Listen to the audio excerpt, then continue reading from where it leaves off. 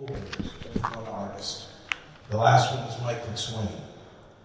So in our history, that's very rare and it says a lot about your work. So we're very pleased to have you here tonight. Thank you for your wonderful talents. And I'll turn the stage over to y'all.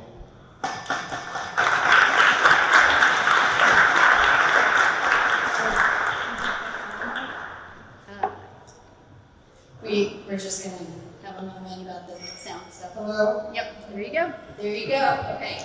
As a professor, I'm, of course, going to have some paper up here, so bear with me. Some notes from my lecture. Oh, this isn't a lecture, it's a conversation. Great. So thrilled to see you all here tonight. Thank you, Joe, and to both boards at the Shreveport Regional Arts Council. Staff has been phenomenal, very supportive of all the work that's been going on here. It is an honor to be sitting here amongst these amazing works by Soffer. It is really a pleasure, and it's really an honor to have you all here from the community supporting this type of work, and so you can't know how much it means to us. So, and of course, you know, I'm very grateful for you and all that you do and all that you make, and you know, it's been a journey so far. So this opportunity is really welcomed, and I will just say, this is new to me. It's also new to Ellen, and so any fumbling or stumbling, it's all me, because I'm guiding the discussion, and I appreciate your generosity of spirit as we move forward. So, and I don't know why we have a ring. Do we have a ring? Are you okay over there, Bailey, with the ring? We've got a ring. Is anybody hearing a ring? There's one. What? There's a ring. Bit of a ring, okay. Yeah. But you can hear me. Everybody can hear? Okay, all right, so I'm going to move forward. So generally speaking, I'm going to do some quick and easy questions at the beginning just to get us started, and then we'll dive in, okay? And we'll have time for question and answer at the end, and somebody needs to be the one who stands up and says, it's time for question and answers, because I will lose track of time, no doubt. Okay, Ms. Ellen Soffer, are you a dog or a cat person? I guess a dog. Yeah, we got some dog lovers in there. Oh, you picked the right answer, apparently. Okay, what is your most memorable concert that you've ever attended? I think I went to a Bob Dylan concert here in the early 90s, and I like that. Okay. I think in high school I went to Santana and Lawrence. Ah, nice. Okay, all right, I get you. Do you have a particular poet that you're fond of? Well, also when I was in high school, I read a lot of Sylvia Plath, and I started a biography of her recently, so she's still with you. I'm going to put her up back. She's a classic. There's no wrong answer with that. Do you have a movie that stays with you? I think that's harder. Nothing's coming to mind. Okay, all right, we'll skip over that one. What do you like to eat in Shreveport? And of course, we love pepitos, right? There's no question about that. But I like Key, Mexico, and I like Indigo, and Bam's Sandwich Shop. Oh, right. I haven't been there yet. Okay. Sushi Den. I still need to go. Okay. Let's see. What are you reading right now? The Sylvia Plath memoir? Yeah, I'm listening to that on tape, but I have audiobook, but I have Francis Bacon, big autobiography that's really good. I have to read that, so it's really good. I can only imagine. It is very colorful and lots to dive into. Okay, what is a memorable exhibit that you recently attended? Well, I did see a Peter Dog exhibit in England. I was there for a really short time, and it was at the Court Hall, and it was just maybe like 14 paintings, but it was recent work, and I really enjoyed seeing it. Great. Okay. Peter Dog. I hope D-O-I-G. I hope I'm pronouncing it right. All right, we have some Peter Joy fans or audience. I don't know how you pronounce it either, so just bear with me. Okay, so now we're going to get into the heavy-hitting questions, the foundation, becoming an artist, art school, all those good things. So to quote the curator and entrepreneur Dexter Wimberly from his essay in Black Abstractionists for the Green Family Art Fund in Dallas, he states, or he claims, let's say, abstraction is one of the most radical forms of art, requiring courage, focus, self-awareness, ambition, wherein primary interest is in the materiality of paint, relating to intuitive improvisation. The artist is tuned into an internal logic, including deep personal narratives and mythologies, holding the tension between order and chaos, holding spaces for contemplation. So, did you come to know abstract art first in Philadelphia, where you were born? Yes, I did. You know, I started off in high school doing a lot of photography. So I think I was like maybe training myself to see things in a formal, I was always framing things and approaching things through a frame. So I think when I went to art school and then did other art, but I think I didn't come from an academic drawing the figure background. I sort of already trained my eye maybe through photography. Mm-hmm. So, and I think of that as sort of abstract. Okay. Interesting. All right. So, do you? So Philadelphia basically formed you as an artist. Yeah, I mean, I was really there, and when I did photography, I did a lot of outside photography. I mean, I walked in different neighborhoods, and I like to do things like that. So, growing up in Philadelphia, can you describe how that was for you? How you think the city might have formed you as an artist? I mean, is that? Well, I guess I was exposed to being close to New York. I could go to New York when I was in high school, and I went to all the museums in Philadelphia. Even as a young person in elementary school, they took us to the art museums, and there's a lot of information you get living in the city. Mm-hmm. So, and there's just the culture of the city is sort of part of your, I don't know, this part of who you are. It's wherever you're from. So both exposure to so much, and then also just the high energy, there's a lot going on. I went to school downtown for a while, my first years of high school, so I had a lot of interaction with being in a downtown environment. I got you. Okay. So, did you attend an arts-focused school? Well, I went to Philadelphia College of Art, and now it's called the University of the Arts, and I went to graduate school at the Art Institute in Chicago. But when you were, I'm sorry, I'm going way back. No, that's okay. So when you were younger, elementary school, were you in an arts-focused school, or in high school? Was it an arts? No, it wasn't an art-focused school. Okay, gotcha. And then, were your parents particularly art-focused? My father liked to make collages, and I think that really influenced me when I was younger. Seeing him make collages when I was, maybe a toddler, and he wasn't a full-time artist, but he did a lot of to make art. And my mother liked to hang paintings, so she would be the person who would go to someone's house and hang their paintings. And she liked to rearrange things, and so she didn't make art, but she was interested in moving pictures around and hanging them up. Okay, that's interesting. Are there any particular exhibits or experiences growing up in the early years that just, really stood out? Well, there was a pop art exhibit at the Philadelphia Museum of Art that really made a big impression on me. I don't know if I was in 7th grade, but there was a Lucas Maris mirrors thing, and there was just, that was the one that really impressed me. It's like an infinity mirror. Mm-hmm. So that show just really stood out. I don't know what the name of it was, but I remember it being sort of like a pop art show. Yeah. So you've been drawn to pretty experimental work in some ways. Well, I mean, I like a lot of work, but what I'm saying is I didn't come in and no one ever said this is the beginning. It's right. I just came in and got exposed to a lot of different things. Gotcha. Okay. So really quickly, we're going to talk about the photography that you were doing. So can you describe your approach to that? Because there's so many different ways. I mean, it's not, I don't have a sense that you were taking portrait photography. Well, I like to go out in the different neighborhoods, like some right where I live, and I would just take pictures of people's houses and people on the street. And it was, I mean, I think I took pictures of my family, but mostly I just like to walk around and take pictures. And it was, I had a regular camera back then. Gotcha. Okay. So what brought you to ultimately move towards painting?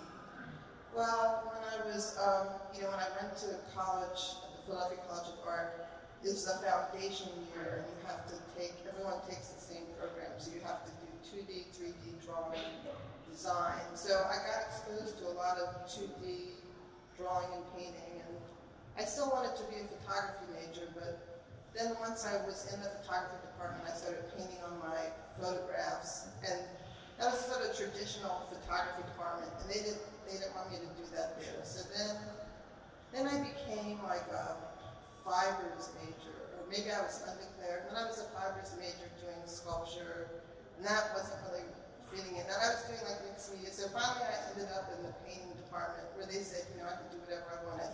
And then I started painting. And then I really liked painting, so I just kept painting. That's great. I love that. And let me do whatever I want, so I stayed there. That was a smart move. We are really appreciative that you decided to go in that direction. Well, let me think here. Do you have any initial professors or colleagues or anybody that kind of let you know that you were going in the right direction, or was it just like, I just have liberty, so I'm sticking with it? Well, I think my photography teacher, who was sort of well-known, when I told him I was going to go in the painting department, he said, well, that's a good idea. And then also I had like Larry Day, who's a really great drawing instructor at Philadelphia College of Art, and Warren Brewer. Those are the two teachers that really, were important to me as an undergraduate. And they're both Philadelphia-based painters. Okay. And then, so you went to graduate school in Chicago. How was that moving? Well, that was hard. It was like harder.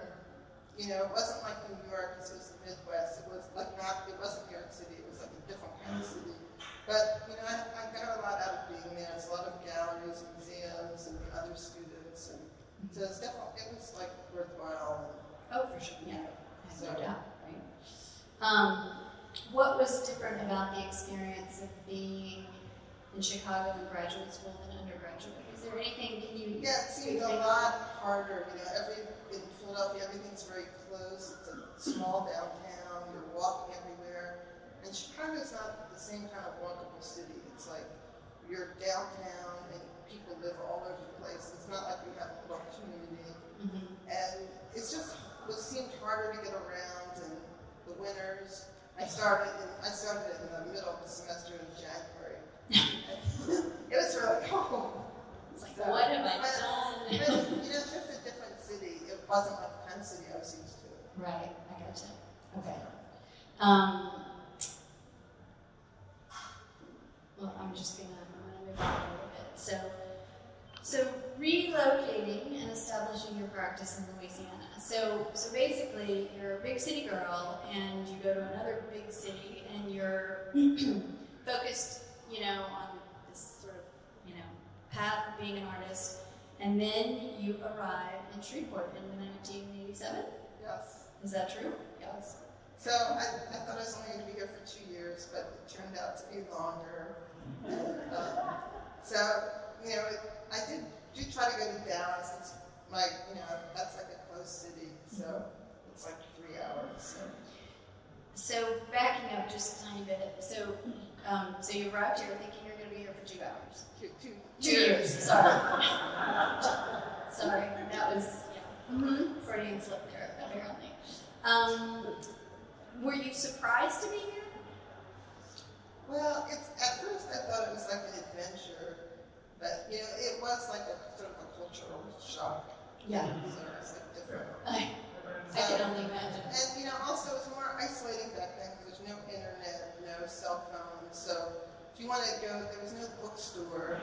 So if you wanted to go to a bookstore, I think there was a little bookstore on Manhattan, but if you wanted to go to a bookstore with a lot of art books, you had to like go to Houston or Dallas. Right. So it was like, I felt sort of out of touch. And I think you had mentioned that when you moved here, it was right like the peak of the oil crash. Oh yeah, it was like, there was a lot of empty stores, and a lot of streets where multiple houses were for sale.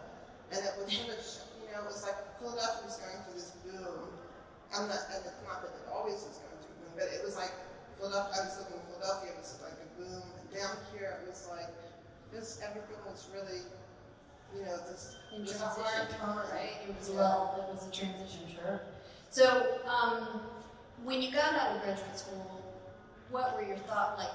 When I'm done, where were you going? Well, I was trying to save money to move to New York. That was my goal. Okay, and then the stars aligned, Cupid, smacked you in the somewhere, and so you ended up here. And so, I guess my question is, you had these sort of big expectations or just dreams or desires, and you end up here, and so I guess the question is, what kind of adjustments did you make? We all kind of do this, right? It's like, okay, I'm going to be here for a while, so I'm going to make this work for me in some way. So what? Well, this isn't really about being here, but I did really like learning, going to Fort Worth and going to those museums that I'd never been to before. And sometimes we drive to New Mexico, and I had never been in the Southwest. So there were like new things I was doing that I was happy about doing. Yeah. So you had just really this whole cultural exposure to. I didn't really mind being exposed to different things than just being on the East Coast. Yeah. Okay. But it's just not being in cities. I thought was challenging as an artist. Yes. Yeah. Especially before all that is now, right? So how did you continue to produce this whole time? Like when you got here, was it just like? I think I was doing a lot of work until I had my second child. Okay. And then I really slowed down for, I think almost really 10 years. I mean, I did a little, but I sort of had to start over, after my kids were in elementary school. I mean, I felt like I was starting over because I was doing a lot of work. And even through having one child, but then having two children was, but, I made my way back. Absolutely, yeah. You made your way back with a vengeance, that I would say, for sure. So, I don't know if you can even answer this question, but in hindsight, can you see any benefits to being located here? Well, the thing is, look, I'm having this show here. That's definitely a benefit. I mean, you could live in a big city and you have a very small spaces that you're showing it in. Just, I don't know. I mean, this is a great thing. And I had a gallery in Dallas, and it's hard to I don't know what the question is, but it's hard to know what was going to happen if you did something else. Right, if you've gone to New York, I mean, it should have been great there too, but it's just, that's not, it's hard to hear that now. I am not a big fan of the multiverse either, so we'll just stick with the one that we've got. Okay, so another quote is, that's who I am as an art historian. Author and cultural critic Rebecca Solnit, from her essay on women's work and the myth of the art monster, creativity and advocacy are no more or less selfish than motherhood. That's a title. Anyway, says this: art making is often solitary, usually introspective, and sometimes personal. Even that the artist creates out of a deep solitude, he or she or they generally make art because there is a desire to say something to other people, by way of offering pleasure or new insight into the familiar visions of the unfamiliar, or perspectives on the world and our psyches that make the world new and strange and worthwhile again. Creating is work that can hold up its head with all other kinds of useful work out there in the world, and it is genuinely work. So, do you have any thoughts about that quote? That you just were exposed to? I don't think maybe you ask me a specific question. So, have you ever had to explain yourself as an artist? Yeah, people, ask me to Yeah, so people are like, what do you do? And you're like, I'm an artist. And then they go, what? Well, it just depends, like if someone, what level someone is on when they ask you if they have familiar, like if they're familiar with art, then they're asking a certain kind of question, and then if they don't, if it's sort of foreign to them, then it's like a different kind of question. So it's like you have to answer the person from, what level of information they want. That's true. That's true. Okay. Sorry about the long quote. I'll try to keep them not so long. But anyway, working with you now, I have known you to always be working. Just always working. Learning, expressing yourself in a way that is dynamic and energetic. Your paintings pulse with a sense of movement. You're extremely dedicated and committed to your work. And though you have been in some manner of exile from where you grew up, right? You're in a new place. Your works are clearly in communication with the broader world of art. I mean, you managed to make it work in many ways, right? And you've had exposure around the country and even Italy, though. Anyway, but I would say your context goes far beyond your location and geography. Does that make sense to you? Well, it's really important for me to go see other art. So it's like once I got to the point in my life where I could start going to New York again, then just go to galleries. I really tried to go like twice a year. Once, my life was settled enough that I could do that, and try to go to Texas a lot to see art. And that really makes me feel like more connected to just go and see art and try to go to galleries and in having the internet, I learned about so many artists. Once Facebook and Instagram started, so much exposure to art. It's like so much abstract painting, so much great work. I sort of developed it's like being exposed to your peer group. It's like people my age, people close to my age. All these years, maybe our experiences were similar, even though I wasn't in the East Coast, but our backgrounds are similar. And now I'm seeing all this work. So that's been so great for me. Yeah. Just having, the internet. Absolutely. Oh yeah, I'm sure. Well, so I was reading this. There is an endowed chair at the School of the Art Institute of Chicago, and she was talking about what makes a really strong artist. She said the artist exudes an energy of creativity, reads books, does research, constantly works, experiments, works on a cutting edge, while at the same time understanding history, seeks out inspiration, is passionate about art, design, music, food, and film, has an inner strength, a fearlessness, and a desire to push forward. So when I read it, I thought of you. Oh, And so I guess the question is, do you think this of yourself? Do you recognize that? I think I looked at that. It's when you read it, it's hard to focus. But I think I looked at that a little bit before, and I think I like the photo. Yeah. I like to relate to it. Yeah. So, for sure. Anyway, I would say yes, but you ponder that. So, having worked with you, I have seen just a mere sliver of your art library, and I would say it's probably one of the best I've ever seen. I'm very jealous. I walk around and I go, I wonder if I could just take 12 of those. But anyway, so I guess my question is, how important are books to your practice? Well, art books. Well, I love books, and even when I was in high school, I had it wasn't even art books, but I had a gigantic library. I had a library in my room, and now I have a library in my house, so I have a lot of art books, and I just love books, and it also, it makes me feel closer to everything if I'm have a lot of art books to look at and other books to read. And I'm just one of those book people. I love a book person. Yep. Angie, you're a book person. Probably most of you are book people. Molly, I know. Okay, anyway, I'm not going to call it all the book people. So, when did you know you were getting some traction? I guess you could say. Well, I guess when I started, I think in 2005, I started showing at Mary Tomas Gallery in Dallas, and so that made me feel a lot better. Even though I think I had shown maybe a little bit in New Orleans and Philadelphia, but being here for a long time, and that made me feel, it's and my work was like regularly being shown to a larger audience. So I was like happy about that. So being represented by a gallery, was it, I mean, what did it do for you specifically?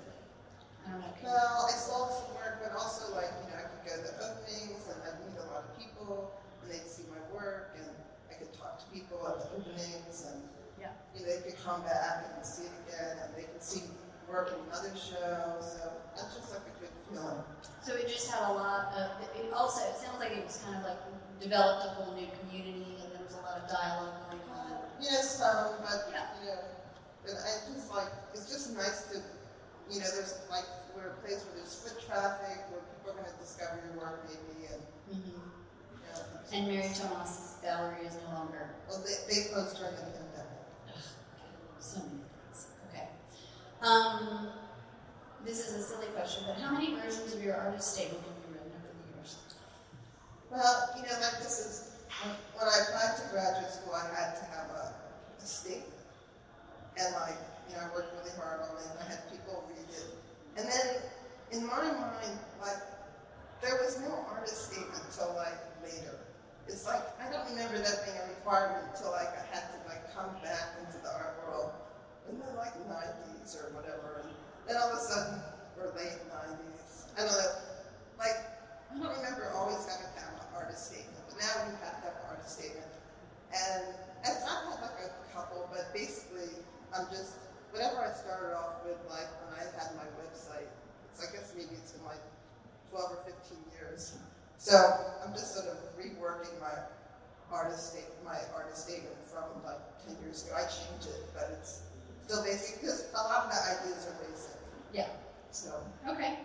Well, so that's a good segue into, you know, one of the things working with you, which is so great, is that you have, I mean, I hate to say the word brand because it's just what, well, but what I'm saying is that you have this very consistent aesthetic in everything you have put your fingers on.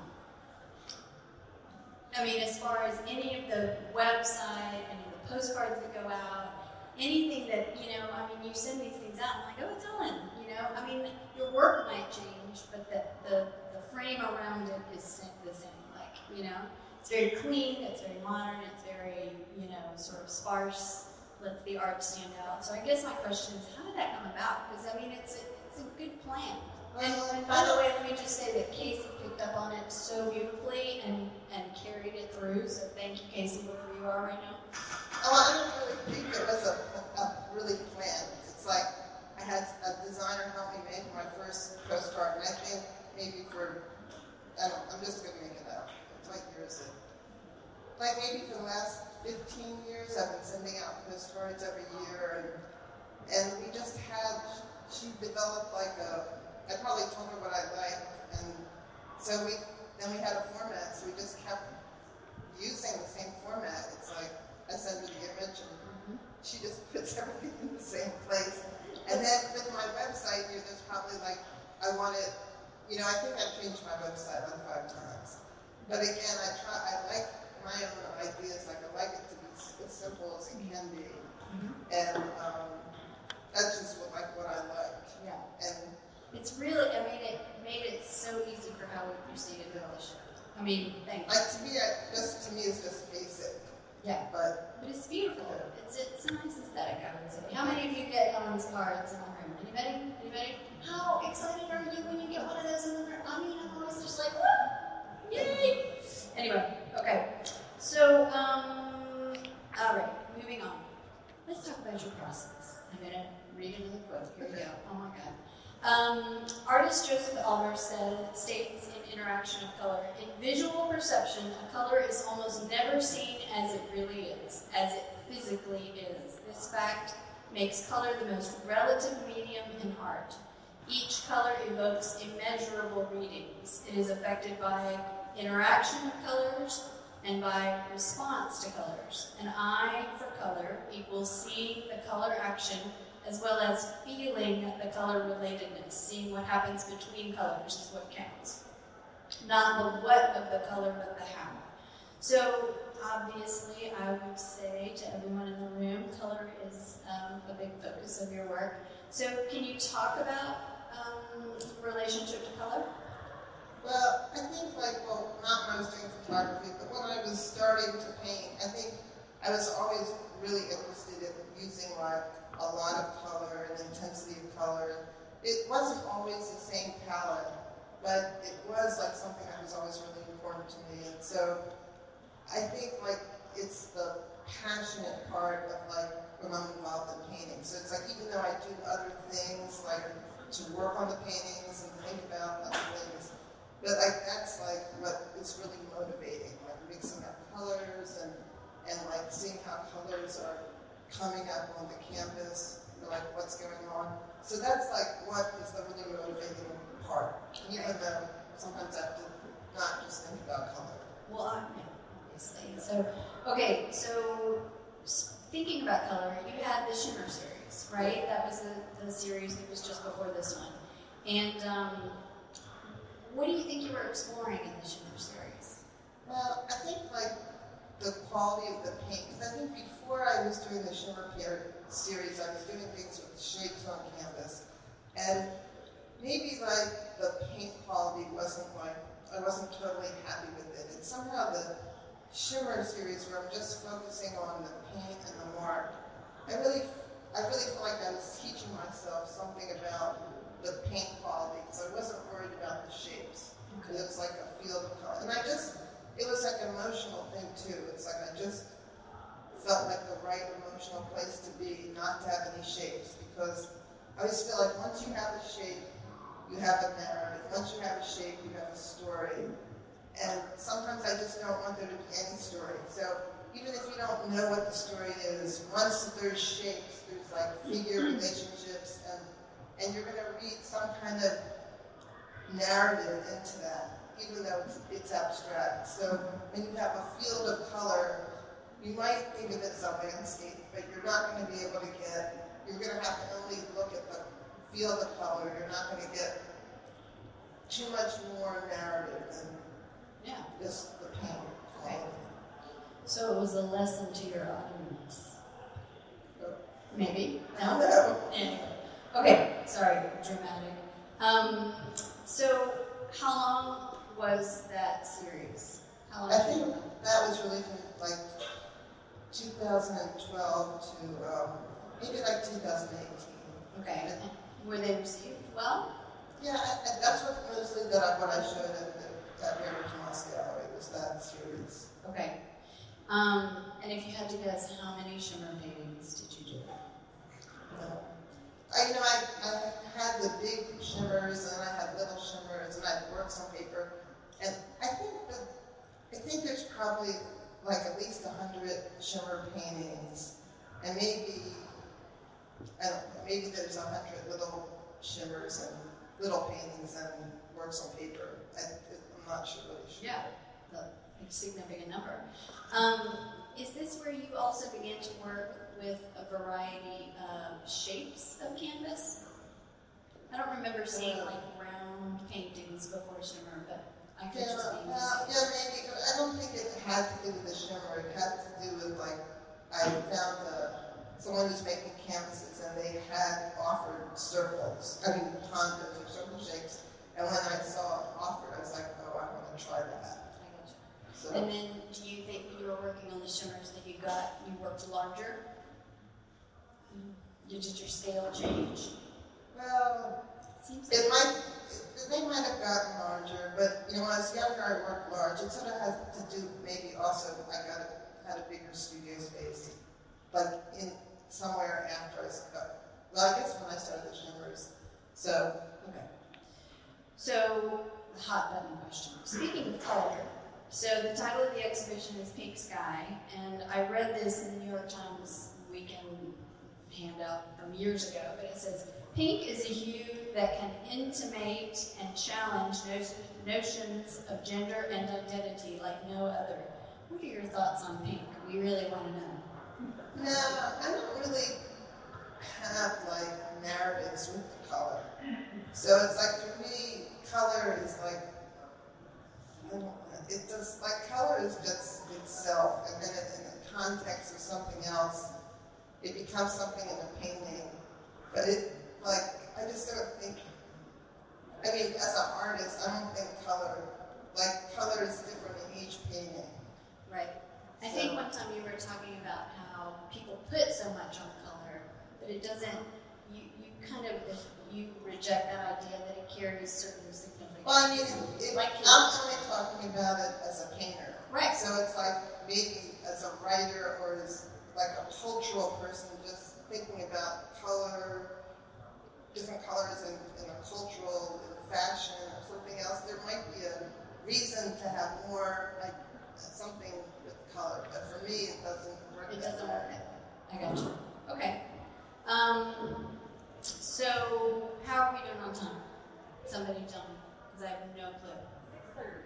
6:30. 6:30. Okay. And we started at 5:45. Oh, good. Okay. Okay. I think we've probably talked a little bit. Okay. That's good. All right. So, Daryl Ratcliffe, an artist, poet, and cultural organizer and visual arts reporter for the Dallas Morning News, in his essay on a recent show called Considering Female Abstraction, wrote, "Abstraction is a very hopeful form of painting. It centers on the belief that an artist can take the immaterial and capture it in some way on a canvas.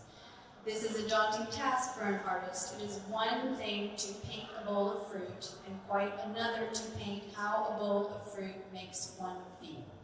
It is also a bit daunting for the viewer. There is a process to both the creation and understanding of abstraction, and the process is the point, and the point is freedom." I know, another little quote. Does that make sense to you? I think when I read that earlier, I liked it. But now that you've read it, no, but when I hear you read it, it's hard. I'm not sure what I'm supposed to okay. how to comment. All right. All right. So I've known your work for more than 2 decades. I've seen your paintings grow in size and complexity, and for me, it's been incredibly rewarding knowing how your work has developed over the years. The newest collection of paintings feels so liberating, and viewing them is a liberating experience for me. So you seem to be, in this body of work, you seem to be sort of unapologetically Ellen Soffer. Like, I don't know what it is to me, but this new body of work seems like you busted through a door, a gateway, a something. Does anybody, who else has been following Ellen's work all these years? So, does anybody else get that? Am I off? Well, we used to share a studio together, and you used more images and shapes, and then you went to your sugar series, and I love it all, and I was like, oh wow, it's kind of coming full circle. I mean, from like really early work, like when you first moved here, and I really enjoy that. Just seeing all these different faces, I can't wait to see what's next. Oh, thank you. Absolutely. Amen to that, for sure. So, I mean, do you see this work as any, like, busting through a door? Well, I sort of, like, saw the color getting really, really, I mean, I thought my color was bright before, but then it seemed to get even brighter. And so, again, like, so the work in this exhibit is 2019 to 2022. So really, the 2019 work is a little darker, and then it gets really bright. And so I think it must have, 2020 and 2021 were, COVID and isolation, and I don't know, I think it has something to do with being in my studio and I don't know why it got brighter, but it seemed like it got more intense, and maybe like, it's not that I always paint for myself, but maybe it was like even more painting for myself, because it's like the outside, the world seems so small, like it was only your own world. Right, yeah. I don't know if that theory is true, but. Yeah, well, I appreciate you thinking about it. All right, so, should we just go to question and answers? Are y'all ready to just talk? You want me to talk? Do you want us to talk anymore, or you want to do question and answers? Both. Okay. All right. So we'll continue for just a minute, and then somebody has to say, Okay, this is your sign. If you do it all together, that'd be really fun for us. Okay.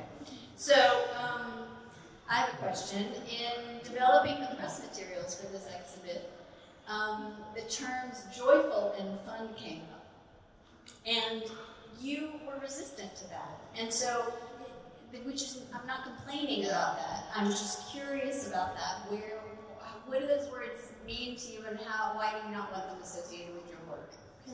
I know when people tell me a lot of times it's so much fun and joyful, it's like I can see it, but somehow like I don't feel that. So it's like I can't join the conversation about that easily because, and I'm not saying I don't have like a lot of exuberance when I'm doing it, but somehow there's something else in there for me. So go ahead. That's sort of like not joyful, and it's not any joyful. It's just something else. It's not joyful, but it's not joyful. I guess it's just not my experience. So I was wondering if somehow those terms feel denigrating or dismissive to what you're doing. Like it's like, oh, it's so much fun. Ellen's in her studio, it's so much fun. And she's like, oh my god, I'm trying to get it perfect. You know. Yeah, maybe it just seems too like lighthearted, whereas like the whole experience, the whole process seems so much more work than just joy. Right. So that might be, it's like, yeah. I don't know. Would you concede that your work is exuberant? Yes, I'll go with that. You'll take exuberant. Okay, excellent. We've come to a conclusion here. Okay. What does it mean to you to have this kind of support for this exhibition? I'm really happy about this show. I mean, it's like we had a professional installer, and then Kelly has worked so hard on the show and all the support from Art Space, and then a catalog, and it's just been really awesome. We've And been all this billboards out there. There have been billboards, and then just having the opportunity to have all this work together. I mean, it's just such a rare opportunity. And then to go back to my studio, I'm really interested how I'm going to process having all my work out of my studio, because also I can see it so much better.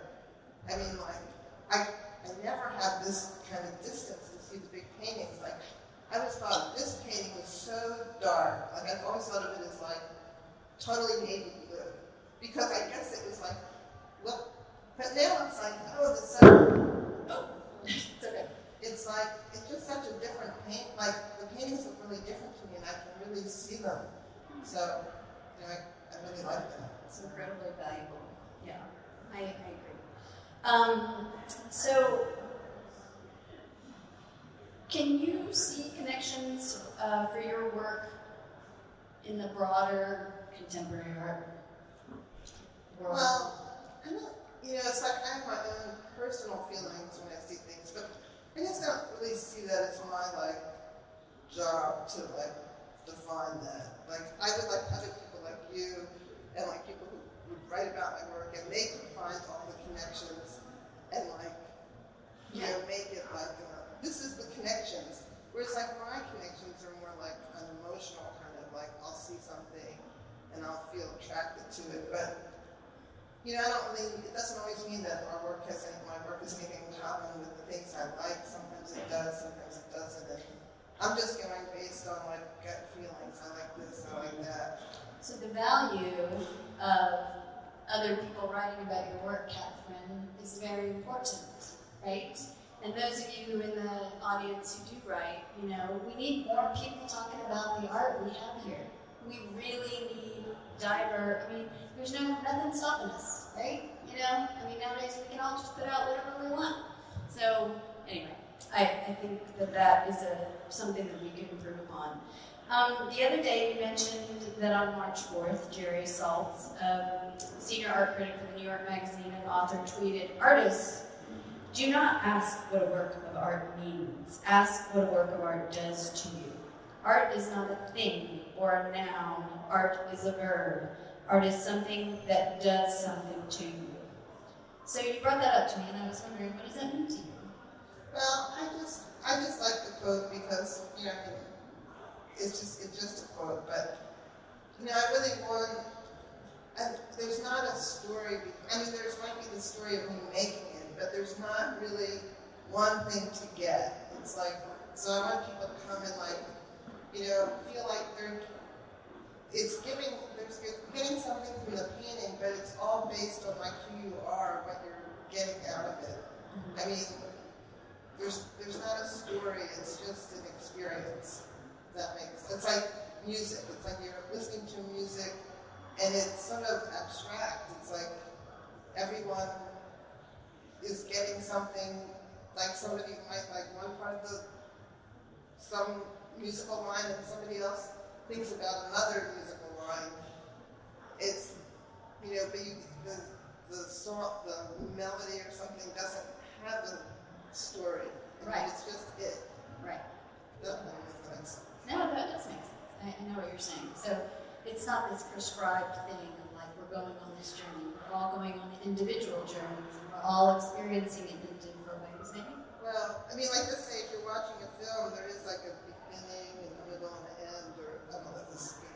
But like when you're looking at a painting, it's like, how long do you want to look at it? Or what corner do you want to look at? Or what do you want to look at? It's all individual. Like I might go to a museum and look at like the bottom half of the painting and think about the bottom half of the painting or the whole painting. I mean, but it's like me going to it based on what is interesting to me about it. Mm-hmm. So it's interesting when we were developing the press for the show, we were talking about how these paintings have sort of this open-ended quality. Like they're, I think I called them generous, because you're not saying here's what I'm doing and here's why I'm doing it and here's what I want you to get out of it. You're like, here's what I've done. Tell me what you think. It's like you're almost inviting a conversation. well, you know, I just think that people like to look at art that they respond to, and you know, it's just really if either like have something you feel like you want to stand with the painting, or maybe you don't, and so it just sort of if it resonates with you, Right. I have there's an author, Jeanette Winterson, who talks about, she's a writer, but she fell in love with painting, and she'd never really been around art before, and she's like, oh my God, I gotta go learn about this stuff, because I'm struck. She was like, literally, like, you know, I have to know more. And she eventually bought a work of art, and she talks about how everyone should take an hour and look at a painting. You know, we whip by it, like, you know, great, cool, interesting.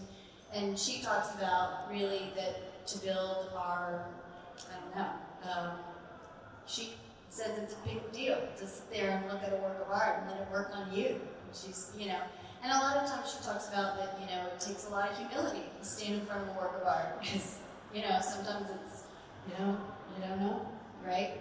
So anyway, I think that's an interesting way to think about it. But, so what are you looking forward to next? just getting back in my studio and being worried about the show. Right. Do you have anything else you'd like to say to your adoring fans? Yeah, just thank you for all coming tonight. It's really great to have all these people, and I hope you get a chance to look at the show after our talk. So, questions and answers. We're doing both, right? Oh, great. Yep. I'll let mine go.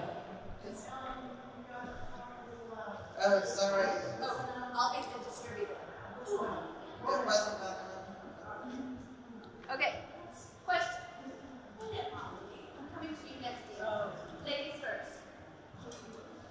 Ellen, who are some artists that you feel are ongoing touchstones for you, either with their work or their life? Well, you know, I always liked Philip Guston, even though I don't always get that much. I mean, he's sort of like, you know, like the paint quality and just some of the imagery. I don't always look at him now to get stuff out of his work, but I always consider him like Bass and Elizabeth Murray And I like Bryce Martin too, and Robert Ryman. I like Matisse and Picasso and Cézanne, like sort of classic modernism. I mean, I like so much. I like Mondrian. I like, I like Francis Bacon. I'm reading the autobiography, even though I don't really know how it relates to my work.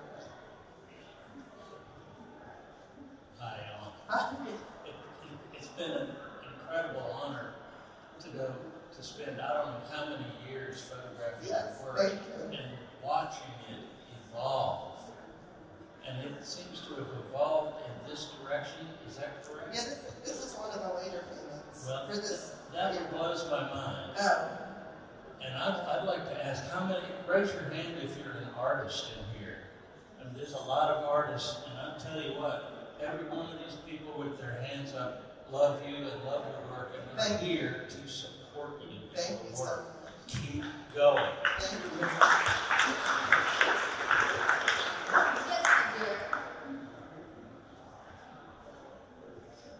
Do you have a question? Well, yesterday my cat went crazy. Did she? Do you see a painting that reminds you of your cat going crazy? Which one?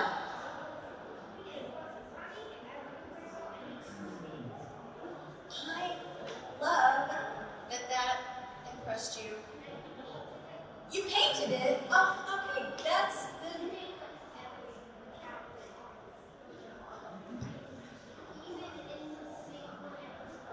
Oh my gosh. You never know what's going to happen on a Wednesday afternoon. Hello, my dear. Coming to you. Gorgeously dressed woman in the back. Hi, Ellen. I have a question. So I was very interested to hear that this collection was explained as joyful and playful. Because when I first walked in, what really struck me was the birds inside, because it kind of looks like me in the morning before I have my coffee and my boys have woken at 5:30. I just kind of looking at the timeline that you've done this collection, I'm curious how much emotions played and affected the paintings as you went through the process from 2019 until now. Well, I mean, I think I think of my painting as autobiographical, so it's like, I'm not always sure how, but I feel like, over the course of the years, I'll like see, what that was going through. But maybe this will drive me push, but I mean, I feel like they're always about emotions and, about thinking about that it was like COVID and they got brighter.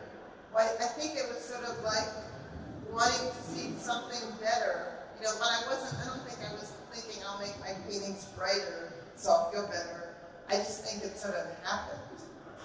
It was like I needed it maybe to be brighter to feel like the right level of intensity for me. I'm always trying to get the paintings to be a certain intensity level, like the color relationships. But maybe it just had to be heightened during COVID and isolation to make it feel like enough. Who else? Coming.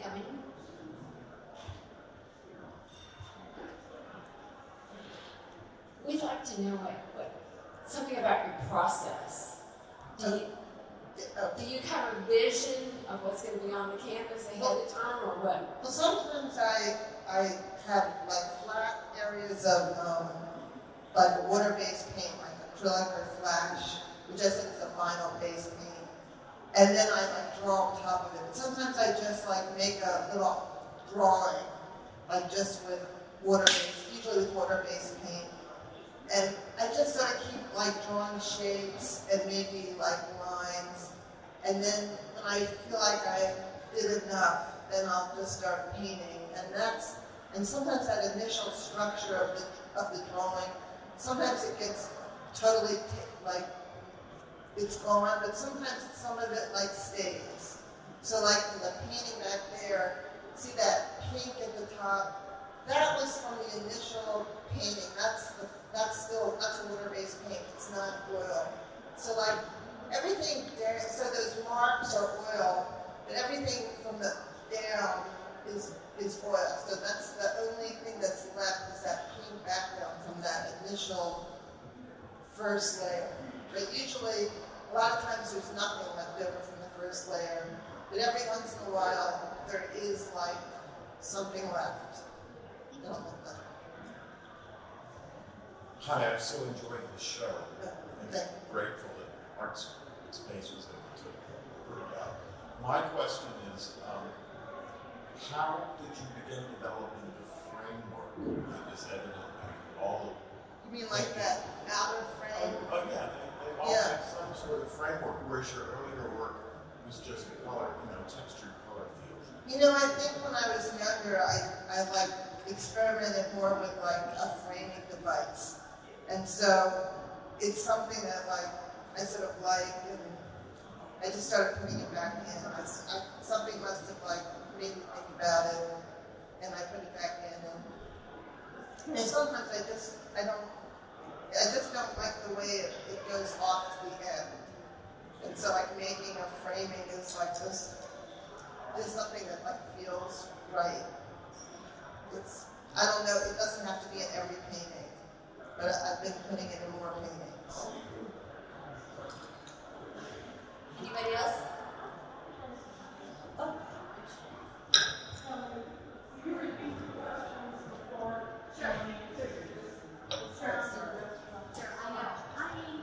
Test.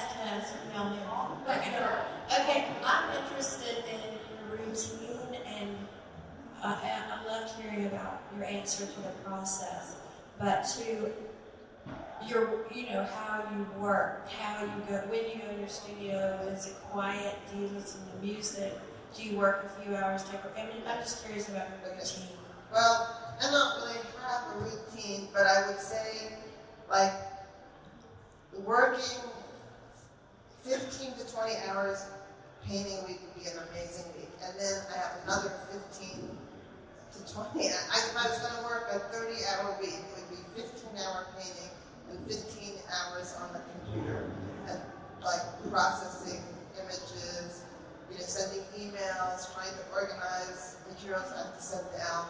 So, it's like I used to like actually try to keep track so that like I wouldn't go too far in any direction, because then if I painted too much and left all those other tasks not done, then I'd be in trouble.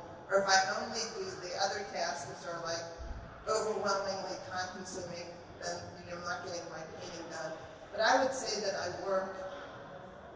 usually don't work more than 4 hours. Like if I work 3 or 4 hours and I take a break, I might work another hour. But then I'm like sort of tired. I'm like sort of tired, and that's about all I can. Like I don't.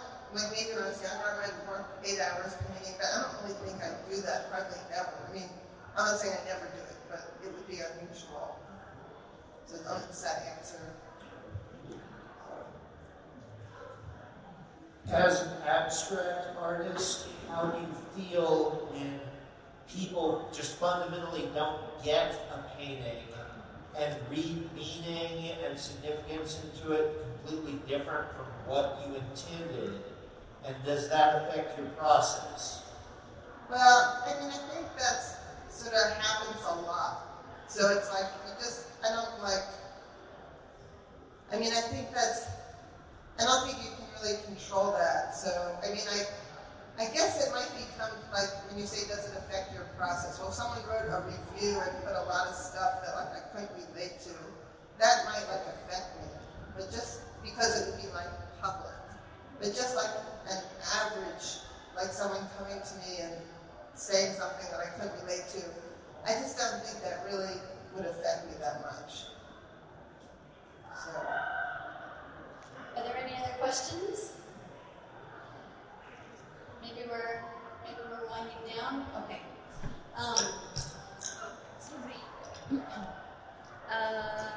Again, thank you for coming tonight. I hope you found the conversation interesting and informative. Now that you've had a chance to learn a little bit more about Pink Sky, please come, bring a friend. It's open until April 8th. There are going to be all kinds of opportunities for you to see the work. There's also a unique opportunity. We're having an incredible flower show in here. Celebrate and Pollinate flower exhibition is going to be here Wednesday, March 22nd and Thursday, March 23rd. And so the work will be situated situated in the gallery space with the paintings. It's going to be a great conversation. That week, the gallery will be closed on Tuesday to get set up. But anyway, so March 22nd and 23rd, you definitely want to come out. This will be brought to you by the Shreveport Garden Club, Study Club, excuse me, Shreveport Garden Study Club. And it promises to be really incredible. And lastly, if you have not, lastly for me, somebody may have something else to say. If you haven't already done so, you can tell Pepito's is kicking tail over there, and so I encourage you to go and enjoy their culinary delights. You'll be glad you did. So, I guess in closing, what I'd like to say is your works, Ellen, this is where I get one-on-one with you. Your works have a deeply personal visual vocabulary, unique to you. It is a pleasure to celebrate that here in this exhibition. It is I'm not going to say joy. It is delightful.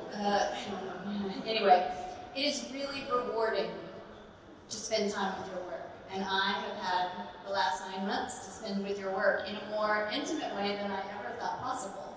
So, thank you for your candor tonight and for your generosity as you continue to work, and cannot wait to see what's next.